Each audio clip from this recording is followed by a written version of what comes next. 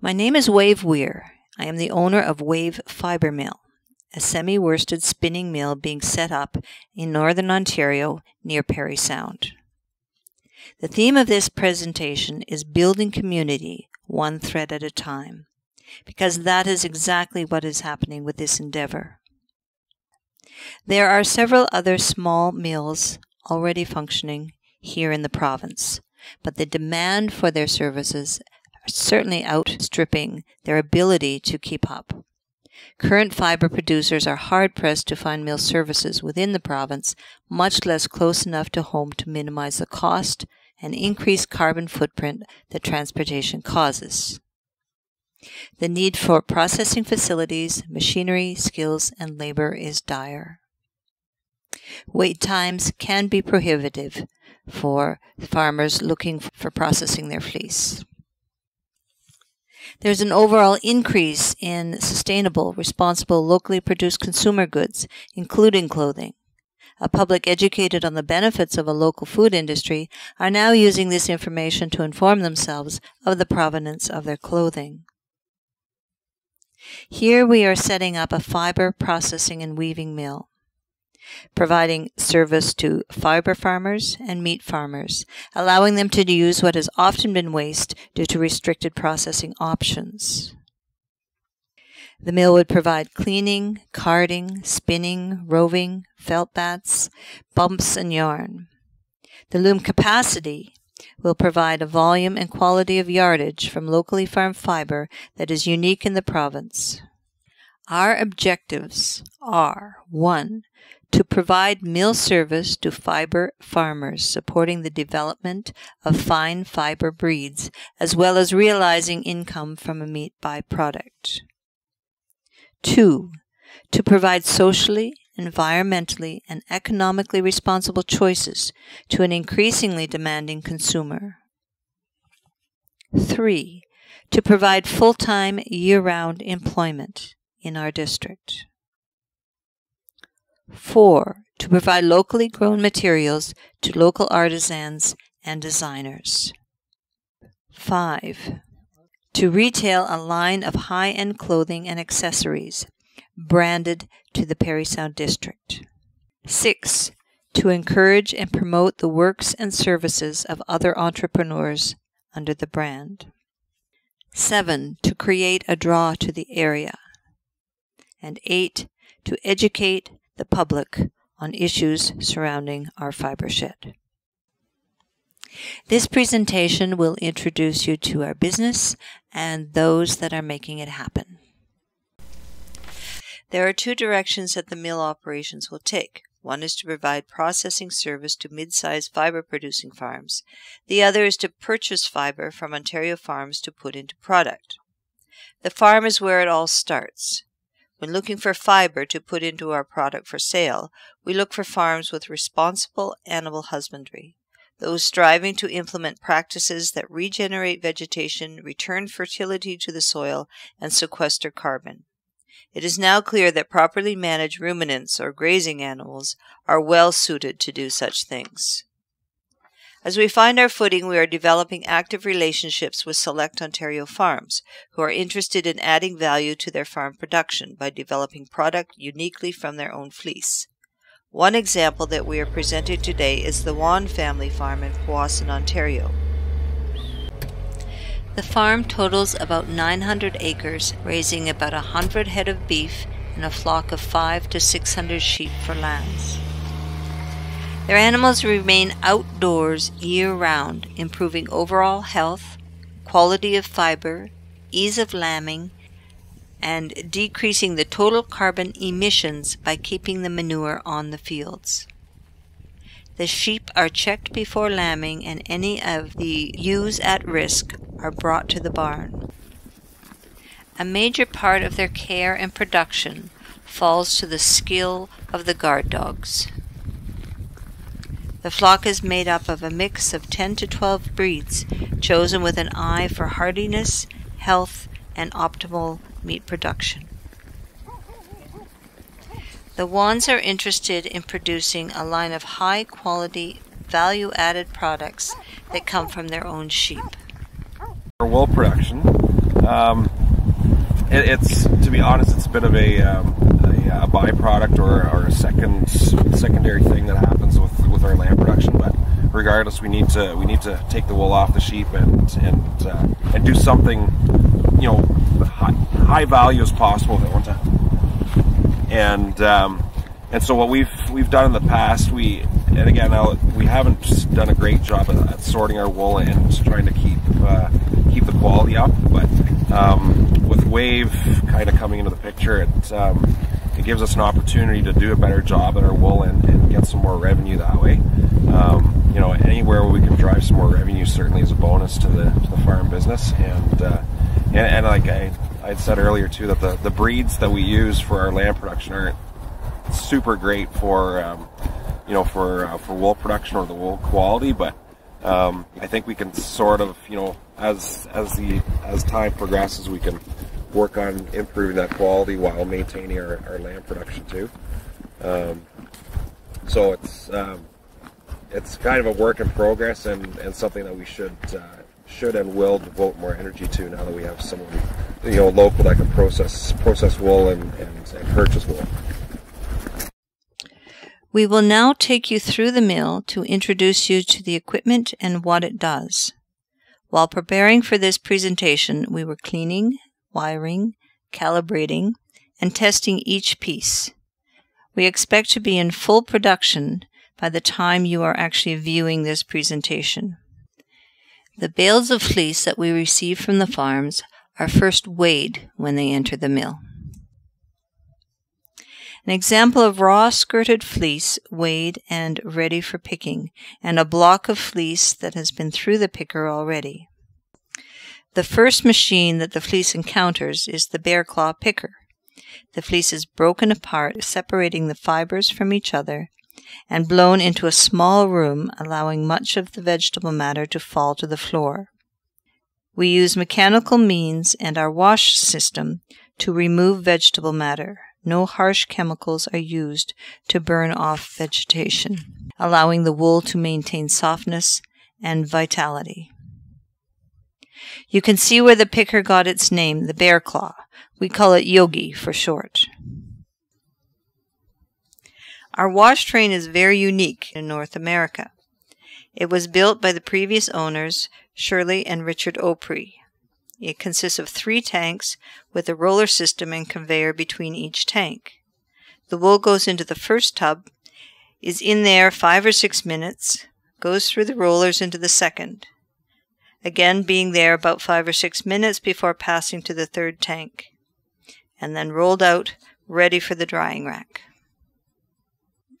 After drying on stacked racks, the fleece is put through geranium, our opener or blender.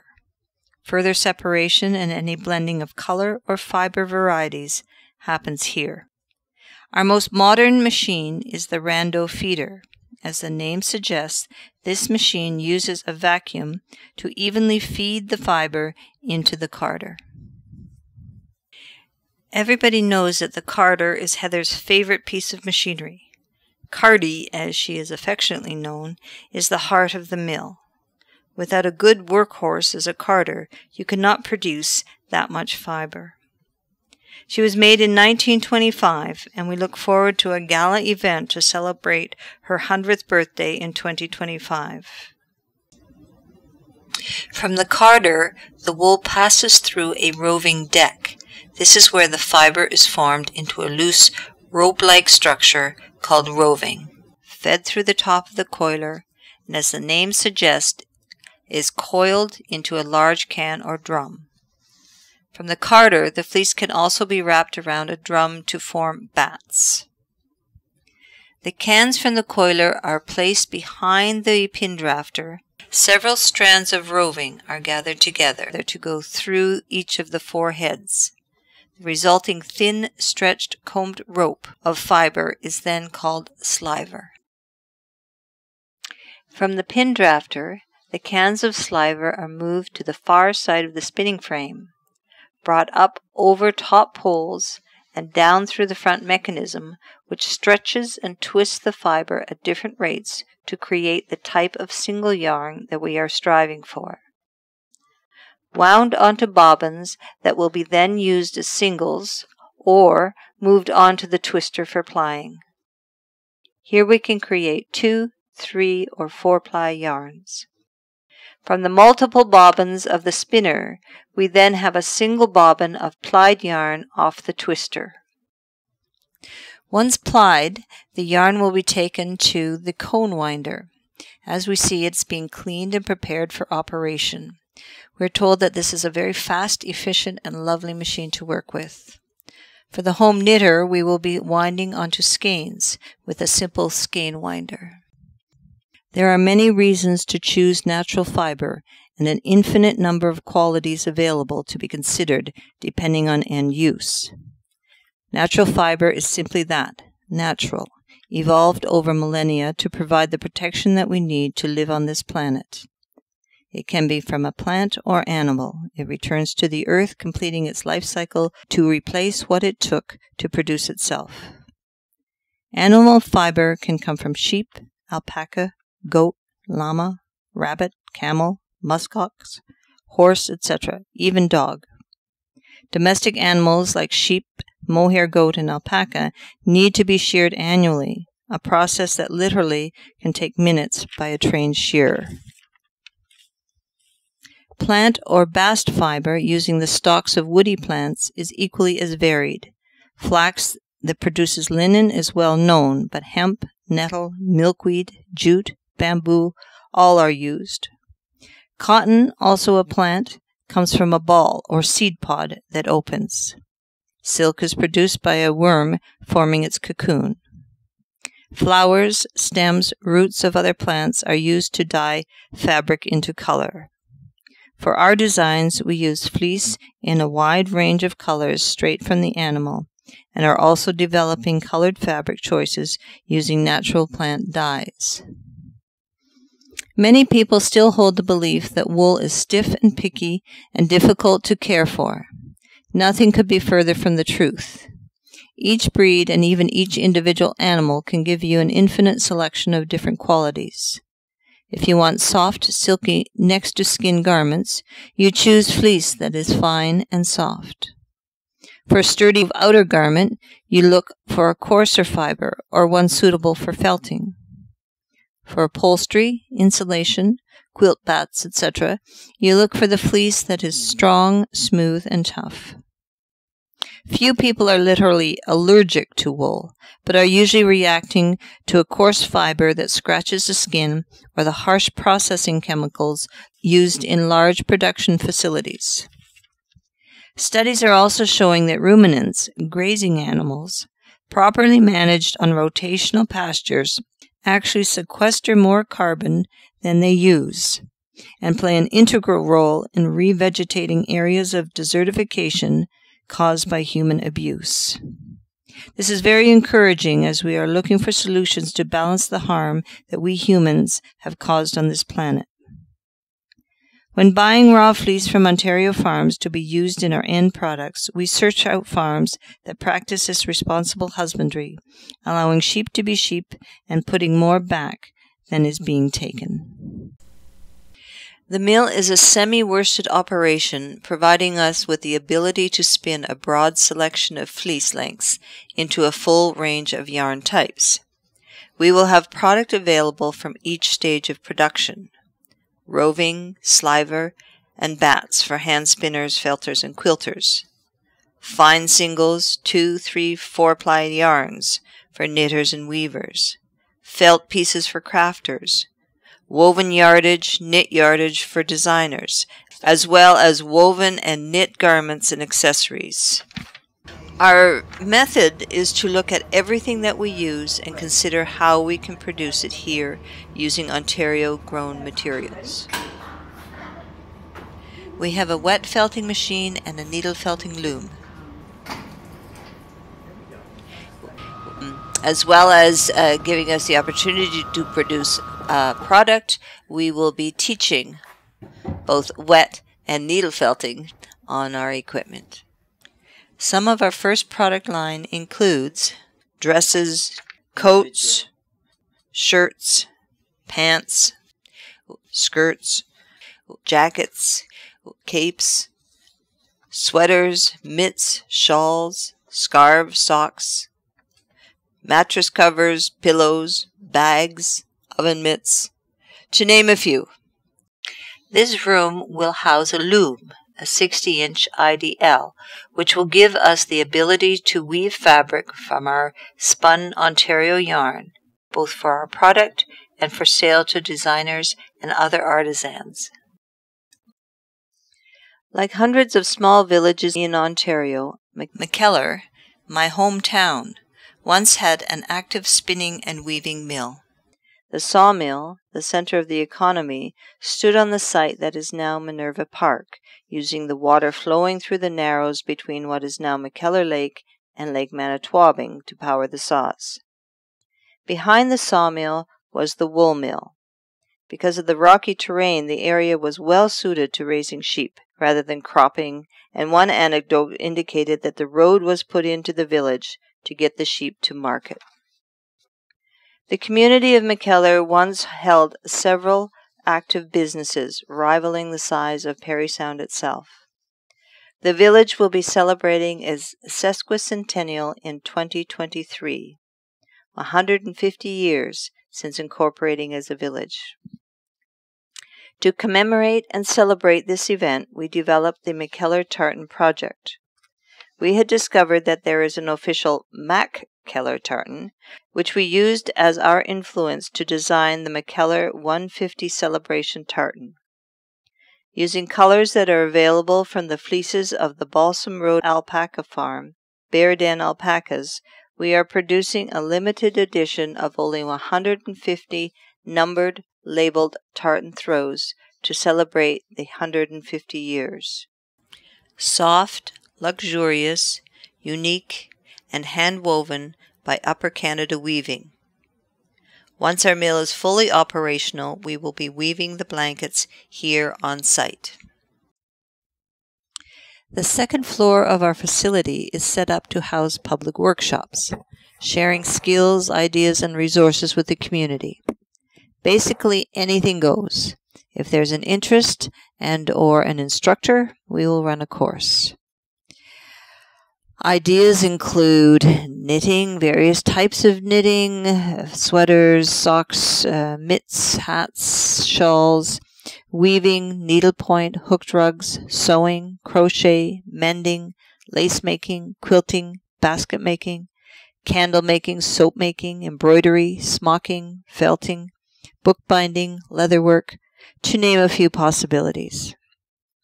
There are hand looms, knitting machines, and sewing machines, a wet felter, a needle felter, and dye pots, all to be used for teaching and community use. If you are interested in teaching or learning any particular skill, do contact us. It can be for an afternoon workshop or one that is held over several weeks. We are working on putting together a lending library. If anyone has books or knows of others wishing to donate books, please direct them our way. Our first textile festival is being planned for the summer of 2023 to bring people, cultures, and product together. The theme of this presentation is building community, one thread at a time. Basically, we don't stand alone. The mill never has, and many people have been involved in getting it going. But what happens is, after it's going, the model that we're putting into place depends on community and feeds community, part of a circle economy. We start with the mill, and here at the mill there's washing, spinning, felting, weaving, teaching. The first level of community that we interact with is the farm and the farmer. What we're providing is a service for the farmer. So the farmer growing sheep for meat then has this byproduct that is very underutilized, if utilized at all. We can say, okay, the farmer can come, say they want it washed, they want it spun, they want it woven into fabric, They want yarn that they can resell at their marketplace. And so we're providing a service to the farm. The other thing that goes the other way is that we're buying from farms. So if they're not interested in providing an added value on their farm, they can sell their product to us. So that comes back to us. So then we put it into yarn, felted bats, roving, sweaters, garments, that kind of thing. And that benefits the consumer. So we produce product and gives the consumer a choice to buy something local, sustainable, responsible, environmentally and socially, all of that kind of thing. So the consumer in turn is supporting us. The farmer, to do all that it does, requires workers. The farm interacts with consumers, both for the farm product and now the new product that they've got from their fleeces. To do what we want to do, we are engaging artisans, craftsmen, entrepreneurs, the cottage industries. We are making product, we're spinning product, and then we're having someone here knit that product into a sweater, sew that product into a garment, a coat. And so that's, again, supporting us. We are also can provide raw material like yarn, roving to go into felt, things like that, to the artisans and craftsmen in the community. And they in turn interact with the consumer. They in turn can go directly to the farm to get what that farmer is selling. They in turn may employ workers at their level. So also involved with the mill, workshops, the teaching. So we are engaging workshop leaders. So they are supporting the mill by teaching. We are supporting them by providing an outlet for the teaching. They are producing skilled artisans and craftsmen from the skills that they're teaching. This also comes around directly to the consumer, who will learn new skills and then buy from artisans and entrepreneurs that are also learning these skills. So along with education, teaching, and celebration, we are planning to host Fibre Textile Festival. So what that does, it's product from the mill. The festivals support the mill. People find out about us and who we are, where we are, and what we're doing. It supports the artisans, craftsmen, entrepreneurs of the community. It brings the public into the district, which supports all of the above, increases the traffic flow and education. Then from here, of course, farmers that are involved, artisans that are involved, consumers that are involved. So you're starting to get the picture that we don't stand alone, and everything we do here at the mill affects a great number of people. So basically what we are embracing here at the mill is to become an active part in a circle or donut economy. For many, many years, and who knows why it started and who knows why it was perpetuated, successful growth was seen as a line going from start to infinity. Why? We don't know. But we do know that that doesn't work. Infinity can happen. We can't support that. So what many people are talking about, and what the indigenous cultures of the world have always been telling us, is to think in circles. So what we're now calling donut or circle economy is where we want everyone inside this section of the circle, thriving.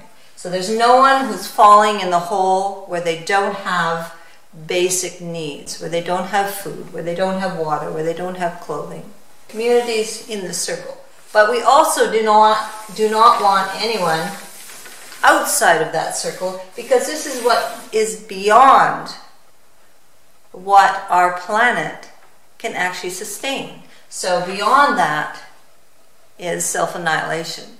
So basically we are looking at an economy that builds community, builds a thriving community that is within the bounds of nature, but bringing everyone up to a sustainable, comfortable level. There really is a community building this mill. Everywhere we turn, there is someone offering help, furniture, equipment, and even muffins. People like John Cole, who listened to my half-baked new idea and immediately jumped right in to develop our 3-year business plan. Without his involvement, I probably would still be dreaming. I would like to introduce you to our core group.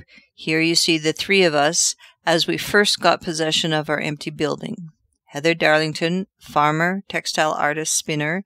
Myself, Wave Weir in the middle, owner and designer. Peter Robinson, jack of all trades, and our everything machine guy, with our intrepid mascot, Pepper.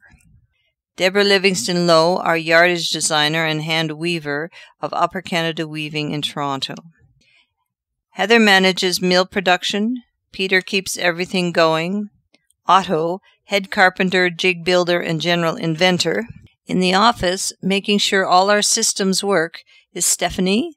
At each critical juncture, someone has appeared. Cam Heavy Equipment Movers out of Ottawa brought the mill equipment to us intact and helped Frosty and Bruce of Georgian Bay Marine unload it into their warehouse. They in turn got it all into our building. Croft Welders worked with the Airport Committee to put in the mezzanine. The Airport Economic Development Committee has been very supportive and had invited us to settle here in the first place. Wiring the machines, some almost 100 years old, fell to Tony Telford's crew at Orser Electric. Devon and friends performed miracles and problems solved throughout. Shirley and Richard O'Pree, the past owners of Hidden Touch Fibre Mill, compiled, built, and ran this semi-worsted mill for over 15 years. They are guiding us and teaching us their trade. She's running well. My sincere thanks to all. We could not have done this without each and everyone. We have also received financial support from the Northern Ontario Heritage Fund Corporation, Northern Ontario Women's Program, and the Rural Agricultural Innovation Program. Again, we could not have done this alone. Thank you all. We look forward to opening our doors to the public this spring. We are on the site of the Parry Sound Municipal Airport. Easy to find at exit 207 on Highway 400 south of Parry Sound. If interested in being informed of openings, available tours, workshops, festivals, and new product development, visit our website, sign up for the newsletter, or follow us on Facebook or Instagram.